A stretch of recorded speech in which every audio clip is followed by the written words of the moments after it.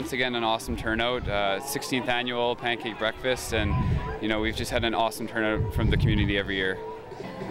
We got cooking this morning bright and early, and we had lots of help from the community, the RCMP, the BC Ambulance Service, Terrace Search and Rescue, the Volunteer Association, Thornhill Fire Department as well. So we've had a lot of help from everyone, and it's going really smoothly so far. And 100% of the proceeds go to the BC Professional Firefighters Burn Fund. And it's a great cause that has so many programs for everyone in the province, and 100% of the food is donated by local businesses, and there's too many even to name, but we couldn't do without them. Yeah, we just want to thank the community and the community, the businesses, and everyone who comes out to support the Burn Fund and support our Pancake breakfast.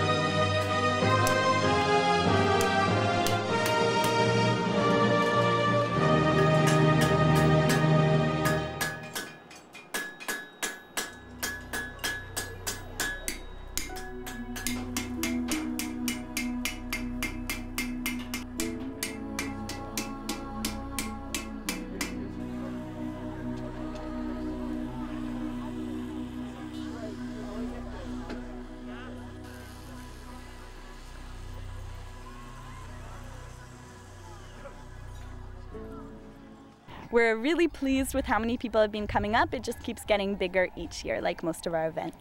Children are always thrilled by the horses and ponies. They're a really big draw, so we're really happy to partner with Northwest Therapeutic Equestrian Association.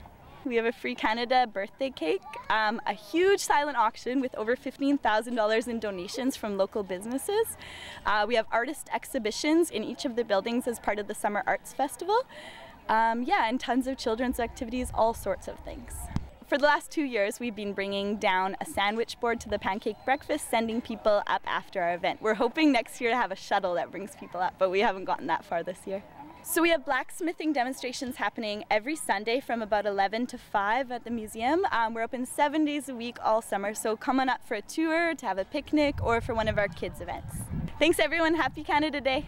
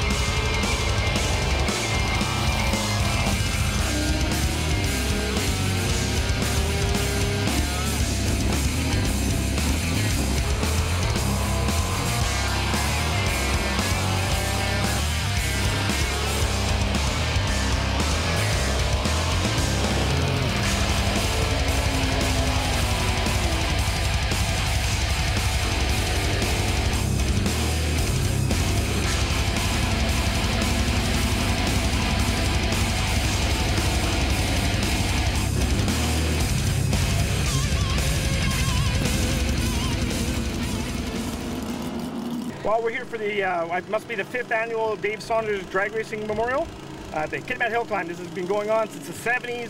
taken a few breaks over the years, but it's back on again for the last 5 years. I've got a 1967 Camaro I've owned since the 80s. Just my street car, and my kids are running junior dragsters. It's been good. It's nice that the weather has actually changed for us to continue running on the hill. And it was a little slipperier earlier on, but it's actually stopped raining, and as you can see, it's got sun. So we're pretty excited, and the car's running nice, which is nice. Started here on the hill climb years ago. There was a break after that. As for racing the hill climb, this is my first year. But I've been racing off and on since I was about 17 years old, so that's a few years. I have a 1969 Pontiac GTO Ram Air 3 car with a 428 big block. As long as we have enough guys interested in doing it, and yeah, I think we're going to keep going. I mean, there's a lot of racers here, and they like to race. We've driven as far as Vancouver and Calgary to go racing, so we like to race in our own hometown. The competition's excellent. Everybody's here to kind of help out. It seems like a pretty good camaraderie between the guys, and so far the atmosphere is good. For today, it's actually pretty good. We have about 40 cars in total, I think, and it's, as you can see, we got a good selection of cars out today. A lot of fast ones too. The conditions on the hill are well, there's no traction here because it's just pavement, and we run slicks, so it doesn't really stick well. We're just here for fun, and I got to watch it so I don't go sideways and crash. We're still slipping, but I think the track, as you'll see, get faster and faster as the day gets down. We'll have more rubber on the track too, which is nice. I've had that car since I was 19, I believe, and so that's over 20 years. And it used to be on the street, but now it's strictly a track car. And yeah, I've pretty much built it to where it's at through the years. This is a 1980 Camaro. It's just something that we put together. It's our top speed so far has been, our top time so far has been a 7.3 flat. So in this, with this group, that's not too bad. That qualifies it as an A-class car.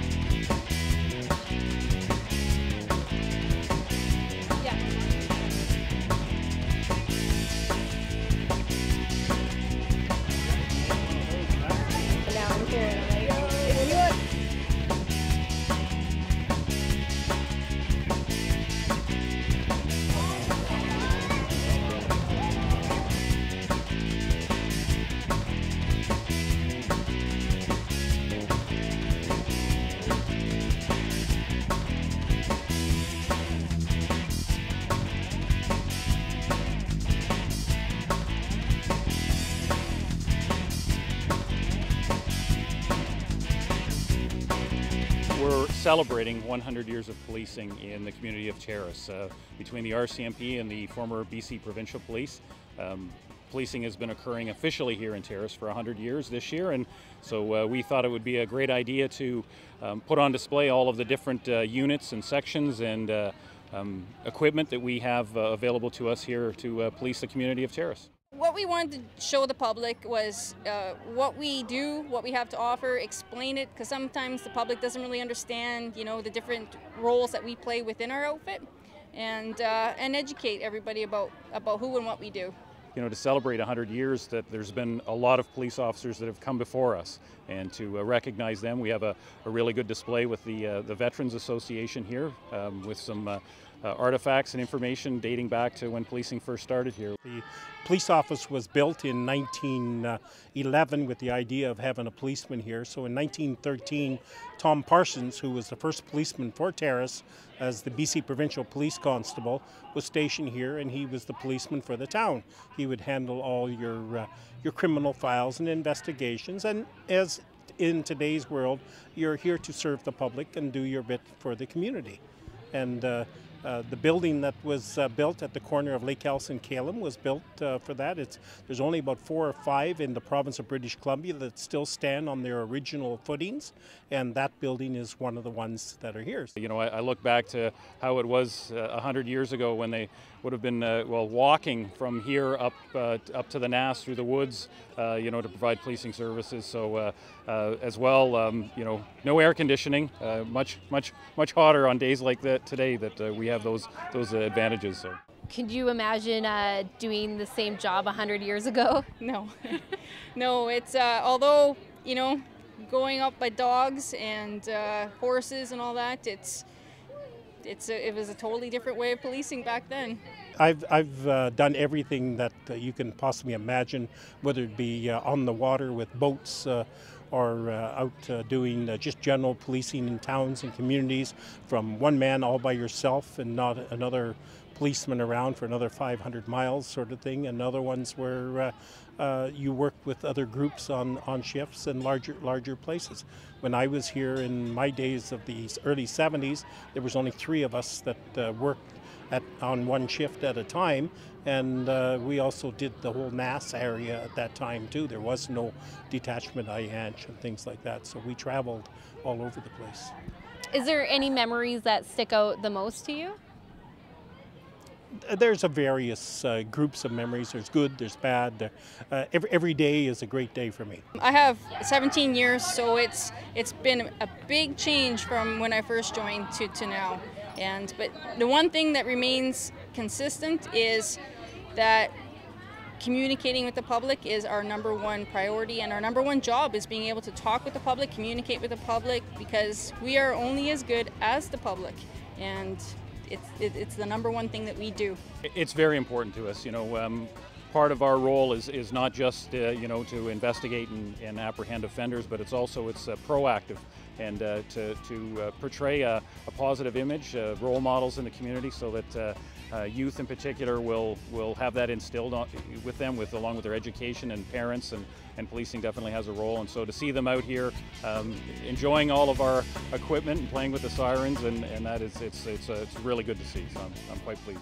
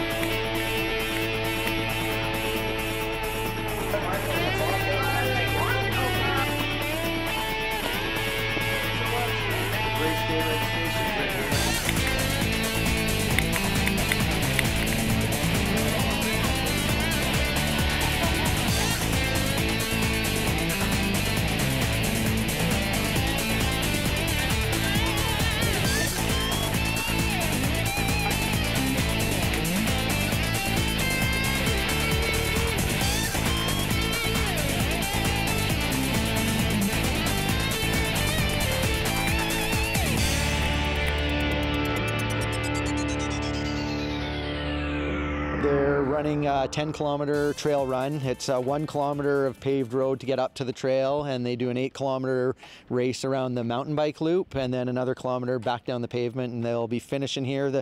We expect the first runners about 50 minutes total time, and the majority of them will start crossing the finish line around the hour mark. 36 years ago, they started the King of the Mountain Trail race. It used to go up Calum Hill behind us, and it used to go up and down a hiking trail, which was a lot steeper. And a few years ago, they put the mountain bike trail in up on the mountain, and the runners preferred running that. So last year, we made the change. It made the race a little bit longer, but more runner friendly. You know, I've ran the trail a few times. Primarily, I mountain bike, so I've probably been around the trail about 100 times. Yeah, I've run the trail twice already this year, so this is the 3rd time I've run it. I ran it with my friend and my dad once. It is definitely a challenging run. It's a bit technical. There's lots of rocks, lots of roots, slippery sections, a couple really steep descents on the back side. But yeah, it's a challenge. It's you know, I go out and run it for fun, and it's a workout for sure. Yeah, because there's a lot of, you know, ups and then downs, and definitely you're not able to run the whole thing right off the start. It's something that you kind of have to work at to get that fitness level, and it's tricky, right, because the terrain changes. There's rocks and there's roots. You really have to, you eventually get good at it because you just know what to watch for and where you should put your feet and stuff like that. You know, you should be a runner who gets out and runs, you know, road runs, and you know, even if you run 5 kilometers on road and stuff, it's trail. I prefer trail running. It's a lot, you know, your body's changing positions and you're focusing more on the trail as opposed to road running. Sometimes a little bit monotonous, and yeah, it's you got to be prepared though. Well, anybody could train enough to get ready for a race like this. Trail running is really easy on the body. I don't run a lot on the road anymore just because I do have, you know, it does eventually hurt your knees, but trail running, anybody can build up to it. The best way to train for a race like this or prepare for a race like this is to run hills, so be running uphill, because, and then also just actually run on the trails to get used to what it feels like to, you know, run with varied terrain and roots and rocks and whatnot. So it is different than running on the road. Well, my legs started to get tired, but there was a skateboard as the prize, so I just kind of like kept running.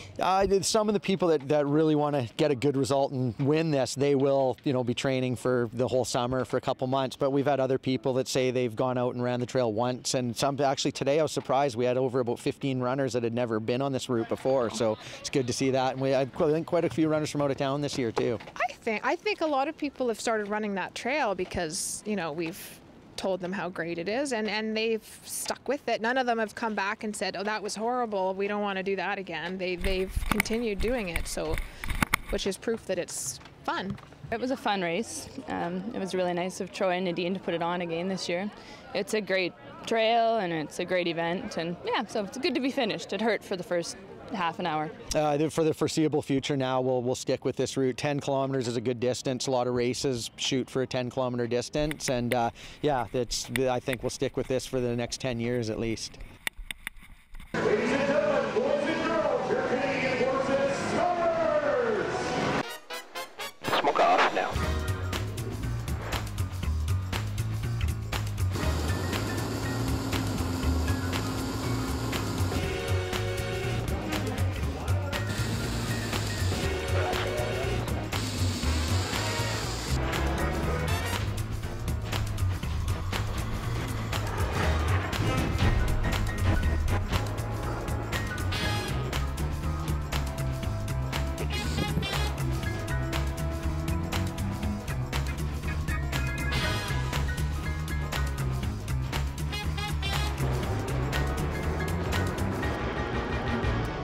Almost everybody on the Snowbirds squadron is hand-picked.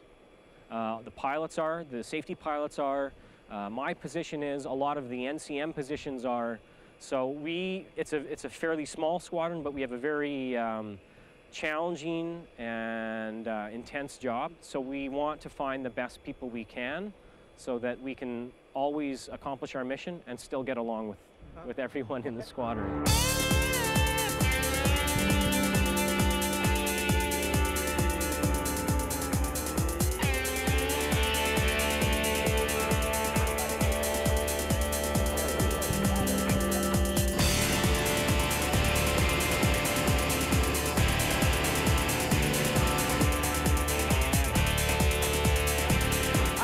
Time in its history where it was a coveted position and you actually had to apply and get accepted, but they've now opened it up just like any other posting anywhere else in Canada. So I was actually brought to a little meeting when I was in Borden, Ontario for my training, and they had asked me, are you interested in any kind of isolated posting?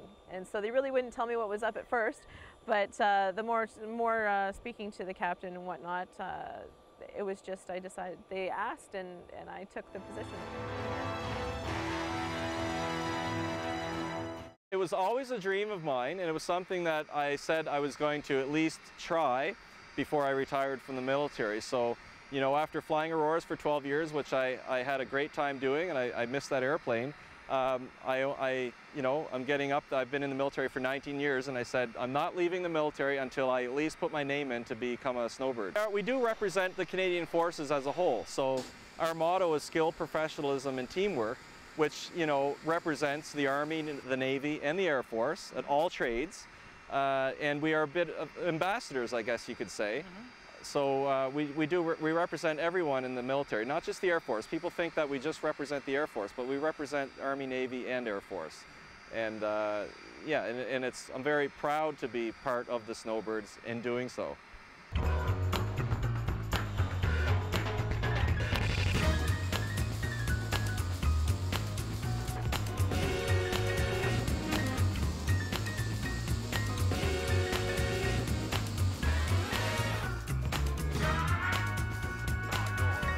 Go. 6 clear. 7 clear. 6 in. Line abreast, go. Smoke down. Clear. One's at 91%, turning left. Yeah, it's quite incredible. I'm very proud. I'm very happy to be serving with the Snowbirds, and the big part of it is getting a chance to meet the people of Canada, talking to people all across Canada, children, just seeing the smiles that we make and the excitement that comes from what we do, and I'm just very happy that we have that opportunity.